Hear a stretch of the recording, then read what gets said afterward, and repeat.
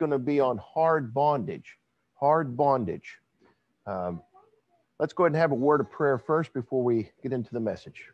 Heavenly Father, I pray that you would bless this message. I pray that you'd use me as a mouthpiece. Help me, Lord, to bring forth thy word. Help it to come through me as a conduit, Lord, very clear and precise and to the point. I pray that you bless the Sunday school teachers and the Sunday school kids today as they also have their lesson. And I pray that you just let the congregation get a blessing out of today. If there's, Lord, anybody in the congregation or listening, Lord, that might not know you today as their Savior, they could make peace with you. And today could be the day that they have eternal life. It's free, it's simple, and it's easy. Thank you, God, for making it that way. And I pray that the Holy Spirit would have free course, that the blood of Jesus Christ would cover us and bind the devil today, Lord. Keep him from our midst. In Jesus' name we pray. Amen. Okay, the kids can be dismissed for Sunday school. I'd like you to turn in your Bible to Exodus chapter 1. Exodus chapter 1.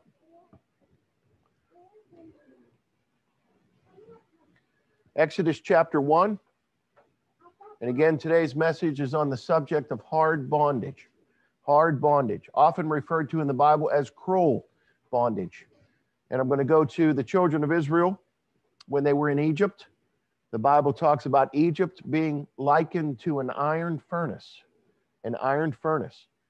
And when we go through this, I want you to understand that God had a plan for the nation of Israel.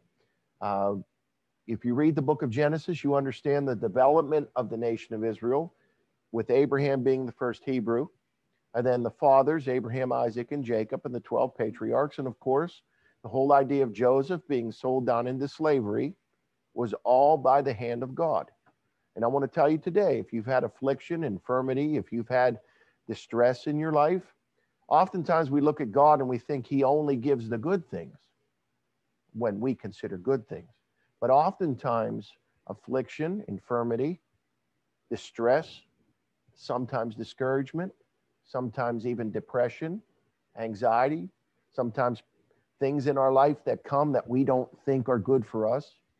In the end, God takes those things and uses those for his own glory and honor. And that's the way God works throughout the whole Bible.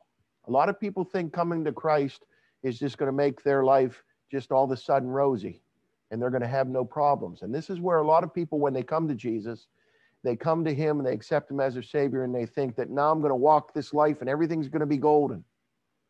And the first time if something comes at them, affliction or some type of distress in their life comes, they get turned away and they fall away from God because it's not what they expected. God never promised that to us. In fact, he said if we live righteously, that we would suffer persecution and that we would go through heartaches and trials would come in our life. And you know, when Joseph went down into Egypt, he never understood at the beginning why he was going down there. When he got sold into slavery, and even when the affair with the thing with Potiphar's wife, when his wife, Potiphar had gone on a journey and his wife was there with Joseph in the house and she sought Joseph and kept saying, lie with me, lie with me, lie with me, and he would not. And after a while, she grabbed a hold of his garment and he left and fled. And she laid up the garment until Potiphar came home. And when he came home, you know, she put on the old sob story and it caused Joseph to be cast into prison. And again, he didn't know why all that was happening to him, but God had a reason. And in the end, when you read the end of the book of Genesis, you understand that Joseph completely got it. And when it came full circle, he said, I know that all these things befell me for your sake, and that God had done this so he could deliver you. And when you realize in your life, when you go through these things and all of a sudden God opens up and shows you and you understand, you turn around and you say, wow, what I went through in my life, but it was all for God's glory and honor. And the person that I've become through all that is a much better person now than I was before. And through affliction and through infirmity and through trials, you become a better person for the Lord. You know, and that's the way Tribulation, the Bible says, worketh patience, and patience experience, and experience hope. See, they're building blocks. Now, we look at Joseph, and he went down into Egypt. And when he was there, he called upon his father Jacob, and he came down. And when Jacob came down with 70 of the family members, they all went into Egypt, and they stayed there. Now they begin to multiply. And as they begin to multiply, the Bible says that there arose another Pharaoh, another king over Egypt that knew not Joseph. And he looked and he began to see all these Israelites, all these Jews. And he said they become abundant. And he had to do something with them. And this is the plan of God. God put them there. God was going to make a great nation. They were there for over 400 years. And as they were there, they kept growing and growing and multiplying and multiplying. And Pharaoh put the pressure on them to the point that it was like being in an iron furnace. This is the amount they suffered there. But God was behind the scenes, and he was watching this. And I want you to understand this. The Israelites were separated from the Egyptians. You had the people of God, Israel, and you had the Egyptians. And as we sit here today, we are Christians. And in the eyes of God, we are separate from the world. Okay? God makes it very clear that there are the children of God and there are the children of this world. There are saved people and there are lost. And in the world today, there is a definite distinction between a Christian, a person who is saved, and between a lost person, a person who doesn't know the Lord as their Savior. A clear delineation. And as God made a clear delineation between Israel and between Egypt, and if you study the plagues and the way they fell upon Egypt, they fell upon them both until it came to certain plagues, and God separated Israel from the Egyptians. Okay? The people of God. God always had an eye on them, even though they were suffering and even though they were going through things. And I want you to get this. Pharaoh, the king, is a perfect type of Satan. Okay? He was in control of the Israelites, just as the devil is in control of people. Satan, he's called the God of this world. He controls this world. Remember when he tempted Christ, he said to Jesus, he said, all these kingdoms, the kingdoms of the world, all these kingdoms will I give thee. For mine they are. And I deliver them to whomsoever I will, I give them. He said, all shall be thine. The devil said to Christ, all shall be thine, if one thing, thou wilt fall down and worship me, and I'll give you it all. The God of this world controls this world. He controls the minds of the people in this world. An unsaved person is controlled. The Bible says they are taken captive. It specifically says this. They are taken captive by him at his will. An unsaved person is like a puppet on a string. They're natural. They're not spiritual. The Bible says they don't care for the things of the Spirit of God. That's why the unsaved world looks at church, looks at the Bible, looks at Christians, and they don't understand. When you get saved, you get the understanding. The Holy Spirit comes into you. You are no longer natural. You are now spiritual. You begin to seek after the things of God, things that you never sought before. You know why? Because when you get saved, you go from being a child of this world. You go from being controlled by the God of this world to coming into the camp of Christ. And he delivers you from that hard bondage. Now, I want to pick this up, and I want to look in Exodus. And I want you to understand, that's why I laid the groundwork here for this and gave you this whole summary. It's because Pharaoh is a type of Satan, and Egypt is a type of the world. When we got saved, we had our Red Sea crossing. Okay? They were a different people. When they were on this side of the Red Sea, they were still in bondage to Egypt for the most part. And Pharaoh was breathing down their neck to destroy them. He was going to kill every one of them. Satan, the world, how were they going to escape this? The Lord has a way, doesn't he? The Lord has a way. He said to Moses, he said, go forward. Which way was forward? They were enclosed. They were encamped in the wilderness.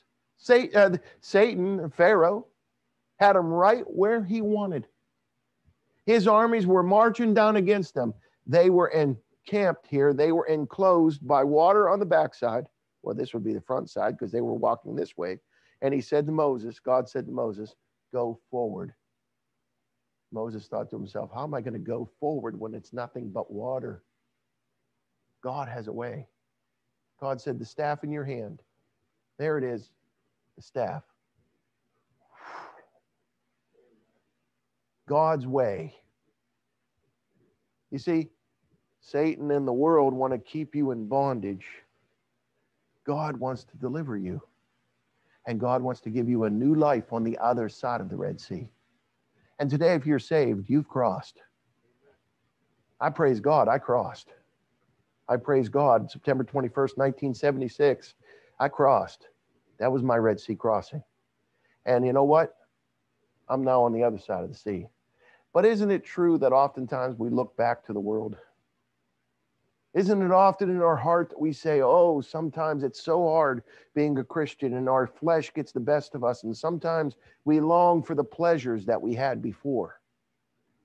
And the Bible says that when you do that, it's like a dog returning to their own vomit and a sow, a pig, to her wallowing in the mire. The Lord doesn't want us to look backward. He wants us to look forward. Put your hand to the plow. Work for God and don't look backward. The Lord says straight on. Look straight. Because when you're running that plow and you're looking other ways, you know how it is when you drive. When you drive a car, where should you look? Doesn't the car go where your eyes go? A lot of accidents happen because people aren't paying attention. The Lord says look straight on. You know, when you get your license, look straight on, follow the road, keep your eyes on the road. Don't look over here, don't look over there, because it goes where you look. Look to God, looking unto Jesus. Jesus, looking unto Jesus, the author and finisher of our faith, who for the joy that was set before him endured the cross, despising the shame, and is set down on the right hand of God, angels and principalities being made subject unto him. Look to Jesus. He'll get you through. He'll get you through. Hard bondage and all of that, the Bible talks of it. But thank God, when we got saved, the Lord delivered us from all of that. Okay, Pharaoh, type of Satan. Let's go to Exodus chapter 1. Exodus chapter 1, it says in verse number 7, we'll cover a little bit of scripture here. It says, and the children of Israel were fruitful and increased abundantly and multiplied and waxed exceeding mighty, and the land was filled with them. Now there arose up a new king over Egypt, which knew not Joseph. And he said unto his people, behold, the people of the children of Israel are more and mightier than we. Come on, let us deal wisely with them, lest they multiply, and it come to pass that when there falleth out any war, they join also unto our enemies and fight against us, and so get them up out of the land. Therefore they did set over them taskmasters to afflict them with their burdens. And they built for Pharaoh treasured cities, Pithom and Ramesses. But the more they afflicted them, the more they multiplied and grew. And they were grieved because of the children of Israel. And the Egyptians, the children of Israel, made the children of Israel to serve with rigor. And they made their lives bitter with hard bondage, in mortar and in brick, and in all manner of service in the field. All their service wherein they made them serve was with rigor. And isn't it true, the world and Satan, you know, the things that are in this world and what the devil does to people, the devil is a hard taskmaster. You know, the Lord said, come unto me, all ye that labor and are heavy laden, and I will give you rest. Isn't it true the devil tempts people to do things, and when they do it, they commit sin and they do things, and it gets them, you know, so many people are in distress, and so many people have problems and guilt in their life because of sins that they've committed and things that they've done. But where is the devil to pick them up? He tempts them. And oftentimes he'll do that to us too. He'll tempt us to do something and we do it and we feel guilty and we feel the shame of that sin. Where is the devil to pick us up? He's not there.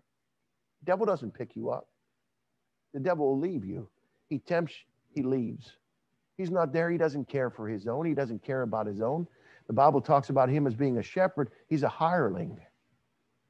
We have a great shepherd, one that cares about us. And when we're down and when we're out, the Lord comes to us and he's there to lift us up. Not hard bondage, not rigor, not cruel affliction. The devil doesn't have that. He doesn't have that towards his own. Christ does. And Christ offers that to us. And thank God, how many of us have felt the mercy of God in our life. And that the faithfulness of God to be there to pick us up. Oftentimes when we fall, we get on our face and we confess our sin and the Lord says, okay, get up. And he dusts us off. And, sometimes the Lord chastens us for the things that we do, but he's there. He's there to guide us and lead us and keep us. The devil doesn't do that. And in the end, he made them serve with rigor and hard bondage. And not just that, but he took their children from them. Pharaoh was going to kill their children, the male babies. And let's watch here. Let's look at verse number 15. It says, and the king of Egypt spake to the Hebrew midwives, of which the name of the one was Shiphrah, and the name of the other Puah. And he said, when you do the office of a midwife to the Hebrew women, and see them upon the stools, if it be a son, then ye shall kill him. But if it be a daughter, then she shall live. But the midwives feared God, and did not as the king of Egypt commanded them, but saved the men, children alive. Weren't they taking their own lives into their hands? You talk about hard bondage. You talk about cruelty. When you see it's a boy, when you see it's a male child, I want you to kill that child. And the midwives, because they feared God, they said, we're not going to kill that child. We're not listening to the king. And doesn't the Bible say that we ought to obey God rather than men? Hey, I'm all about obeying the law and what the law says we should do. And I agree 100%. But if the law becomes that I can't have this, if the law becomes that I can't pray, as in the case of Daniel, when it was signed by the king that no man should ask any petition but of thee for 30 days, but of thee, king, no man. And when Daniel knew that the petition was signed, what did he do? What did he do? He went out and he prayed, didn't he? The same way he did before. He prayed 3 times a day towards Jerusalem. He prayed just as he did before. When he knew the writing was signed, his death warrant was signed. The Bible says we ought to obey God rather than men. Hey, again, as Americans, we follow the law and what the law says we should do. And amen for that. Amen, we have a constitution, and amen, we have rules and laws that we're supposed to follow. But when it comes down that they say you can no longer worship the God that you worship, and you can no longer serve the God in the way you serve him, you can no longer have church, you can no longer have the Bible, you can no longer have prayer, you can no longer talk about God, what does God say? God's laws above man's laws. We ought to obey God rather than men, and let it fall where it may. And the example of the Hebrew midwives, here was a baby boy. The law was you're supposed to take that boy and you're supposed to kill him. Did they listen? And what happened? Let's read. It says in verse 18, and the king of Egypt called the midwives and said unto them, why have ye done this thing, and have saved the men, children alive? Now, I get a little bit of humor out of this one. Watch what they say. And the midwives said unto Pharaoh, because the Hebrew women are not as the Egyptian women, for they are lively, and are delivered ere the midwives come in unto them. They said, it's not our problem, king. It's the difference in the women. The Hebrew women are lively. Basically what they're saying is they're hard workers. They work. And they work and they're strong. And before we're even called, we come in and the baby's born. Now, of course, a little bit of an excuse there, right? Okay, now, what happens next? It says in verse 20, therefore God dealt well with the midwives, and the people multiplied and waxed very mighty. And it came to pass, because the midwives feared God, that he made them houses. And Pharaoh charged all his people, saying, every son that is born he shall cast into the river, and every daughter he shall save alive. Again, hard, cruel bondage, servitude, and death. This is what the devil offers people. This is what he offers. In the end, death. You think about the temptations and the things the devil offers people. He offers them habits. He offers them sinful pleasures. And with all of that comes disease. With all of that comes decay. With all of that comes a life that can turn real bad and real empty. And in the end, bondage. Bondage. The bondage of sin. The world.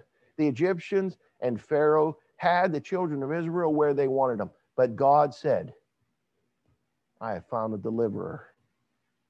He's going to take you out of this place. And that deliverer was Moses. And we know that Moses had to be hid. Moses was a baby born. And wasn't he supposed to die?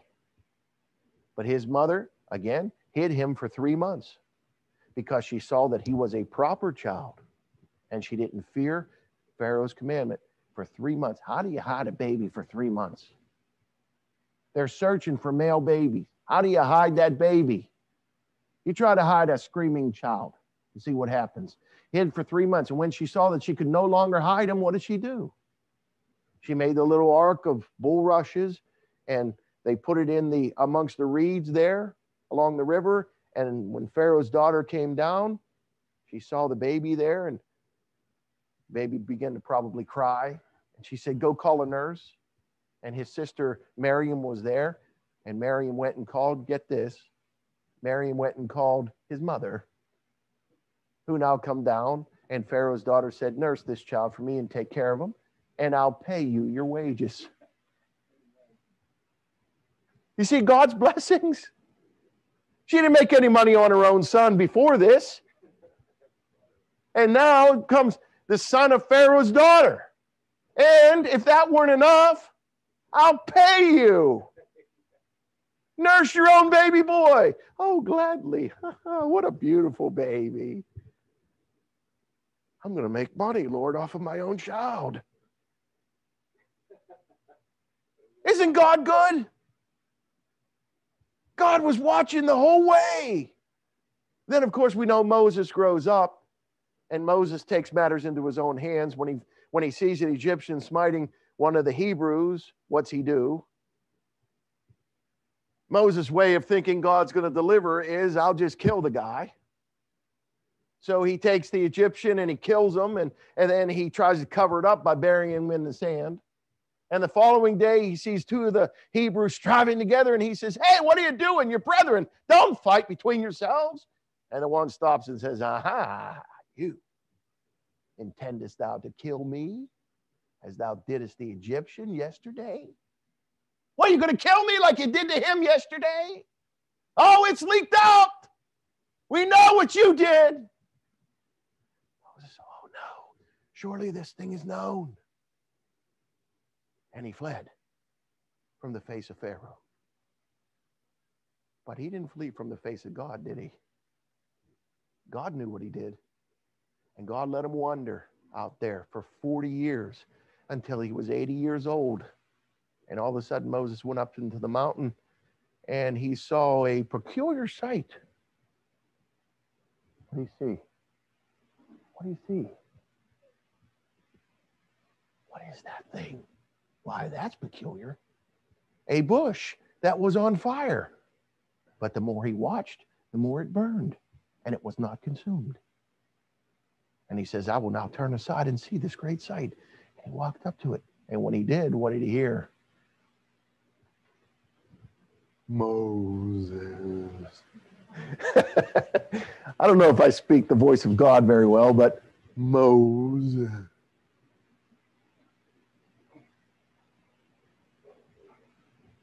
Take off your shoes.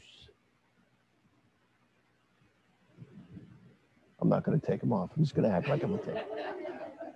I'll save you that. Amen. Amen. You're too close. Take off your shoes. Moses takes his shoes off. For the place whereon thou standest is holy ground. Moses was afraid. And the Lord said, certainly, Moses, I've seen the affliction of the children of Israel. I have heard their cry by reason of their affliction. Bondage, hard and cruel bondage. The devil, the world, Pharaoh, Egypt, all that was about, the Lord was about to deliver these people that were under bondage. Over 400 years, finally the deliverer was here, and God said to Moses, come now therefore, and I will send thee unto Pharaoh, that thou mayest deliver the children of Israel, deliver my people. And Moses says, sure, I'm ready to go. Let's go, Lord. And Moses says, what? Well, Lord, me? Yeah, you. I'll send you. I'm not eloquent. I can't speak. Lord, you know I can't speak. I can't do it. Didn't he make all kinds of excuses? And the Lord says, certainly, and this is one of my life verses, certainly. I feel in the sense of eloquence that I'm like Moses. And I don't know, I've said this before. As many of you may not know, many of you do. When I was a kid, I was in speech class. I had a hard time. I had a hard time communicating. My mother said, if she was here, she would say I was 100% right, because she told me this. And I didn't know it, but she says, you didn't speak until you were almost 4 years old. Barely spoke. Now they can't shut me up, right? But true, I barely spoke. There was a reason why I didn't speak. I had a problem. It's in kindergarten class, it was a shame to some. They call you out of the class. You. Leave. Why do we leave? And back then they weren't real, they singled you out. Nowadays, you know how it is nowadays. Then it was, you're a dunce. That's the way it was. You're stupid. Go to speech class. And everybody, where's he going? He can't talk. Then you come back in the class. You sit down, everybody look at you. Hey, stupid. Dummy. Couldn't say your words. Couldn't speak. Oh, I get what Moses is saying. I totally understand. When I read it, I just chuckle to myself and say, Lord, what you can do with those that don't have the gifts. How you can impart things to people who are needy, and what you can do with your creation. Moses was true in what he was saying. He was not eloquent. He could not speak. He didn't have the confidence to do this. I can't do it, Lord. You know I can't. I can't go down there again. I can't do it. I won't do it. I'm not eloquent. You know my brother Aaron, he can speak. He's better at this than call him, not me. And finally, Moses wins out, and God says to Aaron and Moses said, go down together. And you know the irony of it all? When they get down there, who does all the talking? Moses. You didn't need him at all. All you needed was God, didn't you? I love the verse. Certainly, I will be with thee. This is what God says to him. Certainly, I will be with thee. And I know it in my own life. Certainly, Kevin, I will be with thee. And if God calls you, certainly, whoever he calls, I will be with thee. God will be with you. And God will do marvelous things through you if you just yield yourself over to him. I can guarantee you, when Moses got on the other side of the Red Sea and he saw all those dead Egyptians lie there on the seashore, when he saw all of it happen and he looked back and saw the sea come back from its power, and its destruction of the Pharaoh there and the Egyptians as he killed them all. And when he stood there and looked back, it was at that moment that Moses probably looked up to heaven and he says, "Great is the Lord and greatly to be praised." And would he have ever traded what he went through for the world? No. No. But at the beginning it wasn't. He chose to suffer with the people of God rather than to enjoy, the Bible says, to enjoy the pleasures of sin for a season. You see, the pleasures of sin, they don't last long. Oh, there may be pleasure in the devil's playground. There may be some pleasure there for a while, but in the end, sin comes back. The chickens come home to roost, and sin takes its effects. And I tell you what, when a person is bound in sin and the bondage of this world, there's no peace, no comfort, no joy. It may only last for a little while. But I tell you what, no matter what happens to a Christian, you've got the peace of God, and it passeth all. Come on. It passeth. The reason I know you know this is because you live it. The peace of God passeth all understanding. Can't understand. How can you have peace through this? How can you go through this and have peace? Because you have God. The peace of God that passeth all understanding shall, here it is, beautiful, shall comfort your hearts and minds. Comfort. We can take comfort in tribulation. We can take comfort in affliction. We can take comfort in trials because we have God.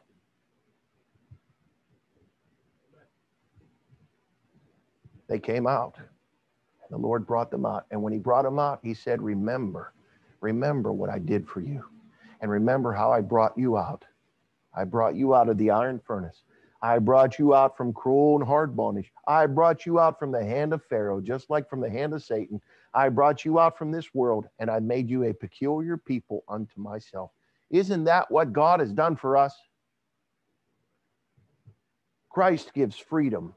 He gives liberty from bondage. Let's go over and look at Isaiah chapter 53. Isaiah 53. Isaiah 53.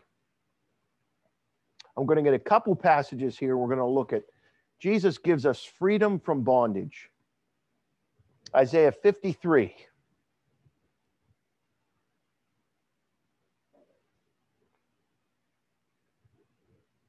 Isaiah 53 and verse number 4.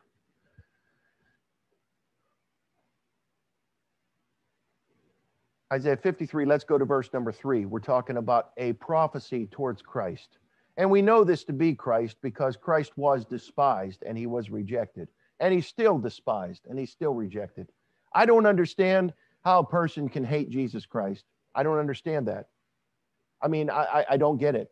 Maybe it's because I'm saved and I know Jesus and I understand what he did for me and I'm forever grateful to him. I just can't understand how somebody could hate Christ. I can't understand it. How could somebody hate? And even if you don't believe who he was, if he really was God in the flesh, which the Bible says he is, though the world and they in the world don't always accept that. But that said, how could you hate a man? If he was a man to the world, to me, he's God. And I want to make that perfectly clear. And to you, he's God, amen. But to the world, say, we believe him to be a man. I met a man yesterday who said he was only a man. Okay, how could anyone hate him even if he was only a man? How could they? What did he do? What did he do? He gave his life for everybody. He died for the sins of the whole world. How could anybody hate anyone with that intention?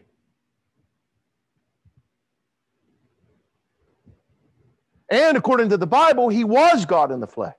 So therefore, being God in the flesh, knowing sinful man, how could anybody hate the attempt of God to die for them? How could you say, I hate that person? I have talked to people over the course of my life. I met a Muslim once. And as I talked to him about Jesus Christ, he gave me all these explicatives and he put them right before the name of Jesus. And he included the F word in there with directing it towards Jesus Christ. And I said to myself, how foul can somebody be to put those words before the man who died for them? You say, well, they're ignorant. They don't know. They know that he died. And they know why he died. They may not accept him as God, but how dare them put words like that before a person who died for them?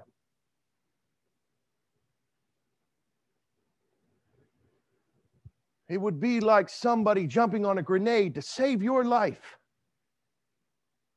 And then you do that to a person.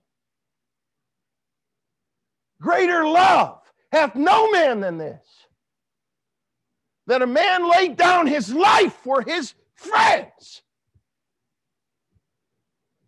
He laid down his life to bear our sin and to free us from cruel, hard bondage.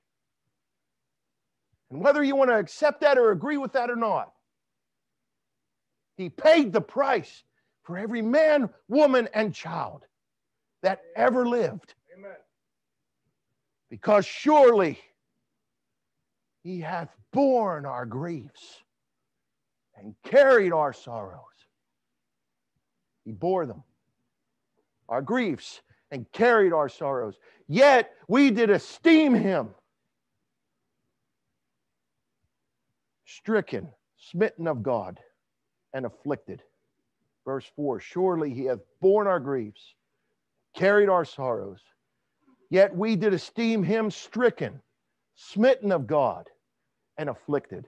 But he was wounded for our transgressions. He was bruised for our iniquities. The chastisement of our peace was upon him.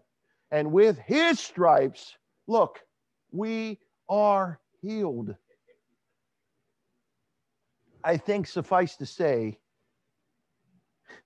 he died for us. He bore our sins. He bore our iniquities. By his stripes, we're healed. Oh, thank God for the blood of Christ. Without the blood of Christ, we have no forgiveness. Without the blood of Christ, we have no redemption. Without the blood of Christ, we're still in hard, cruel bondage under the devil. But he came to free us. He came to free us. And the scripture says, if the Son, therefore, will make you free, you shall be free indeed. You say, where is that, Pastor? I want to get that. Let's go to John 8. John 8. John 8 and Hebrews 2. These will be our last verses. John 8 and Hebrews 2. John chapter 8 and Hebrews 2. I'll wait for you to get there. John chapter 8 and Hebrews 2.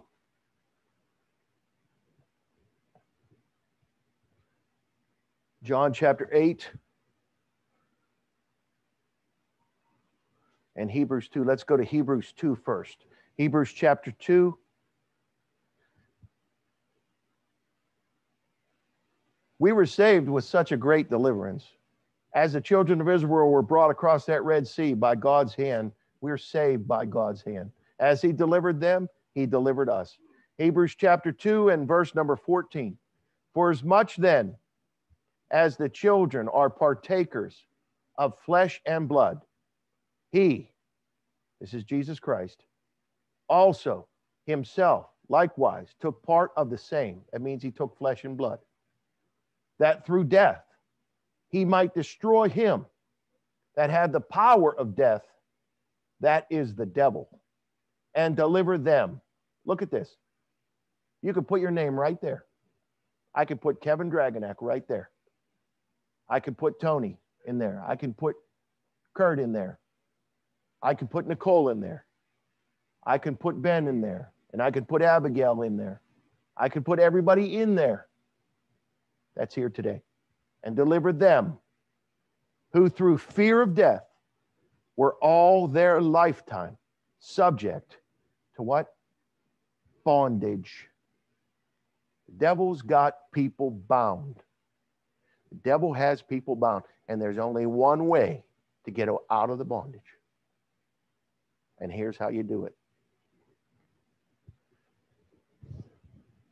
Bound. Bound with a chain that no person can break. Bound with a chain that only one has the key. Bound with a chain. Bound by sin. Not even a fault of your own. You see, we're sinners not because of our fault.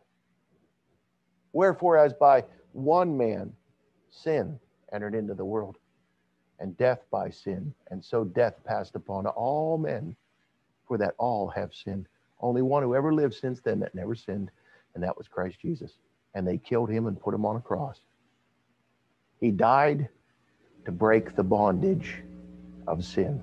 And that bondage of sin holds us until we come to Jesus and we say to him, Lord, I want to be free. I want to be free. I'm tired of being bound to this sin. You have the key. Free me, Lord. We repent of our sin, and Christ truly forgives us. And what's he do? He breaks the chains.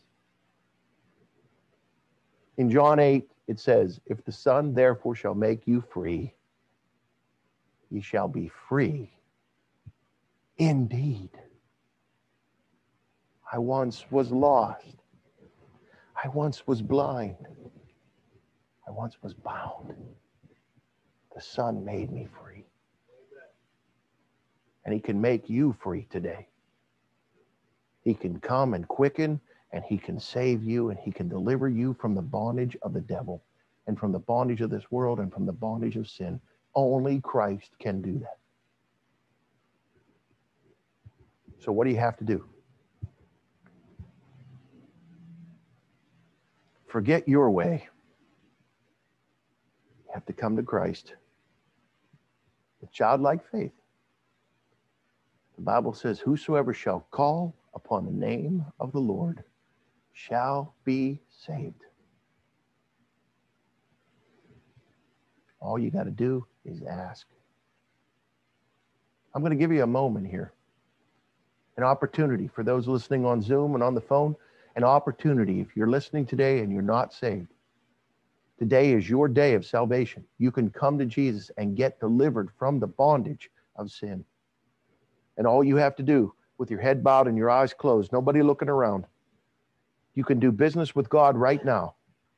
From the bottom of your heart, he can save you. He can forgive you. Why don't you ask him right now to come into your heart and to be your personal Savior? Please pray this prayer with me. Dear Jesus, I come to you now. Lord, I'm bound in sin. I need to be free. I'm sorry for my sins. Lord, I repent of them. I pray that you'd be merciful to me, a sinner. Please come into my heart, Lord Jesus, right now. Come into my heart and be my personal Lord and my personal Savior. And give me this gift of eternal life and save my soul from hell. Thank you, Lord, for being merciful to me. And thank you for saving me, dear Jesus. In your precious name I pray. Amen. If you meant it, today is your day of salvation, and you've been freed from the bondage of corruption, the bondage of sin, the bondage of the devil, the bondage of the world. Today, you've been free. And if you're already saved, praise the Lord, you are free. Amen.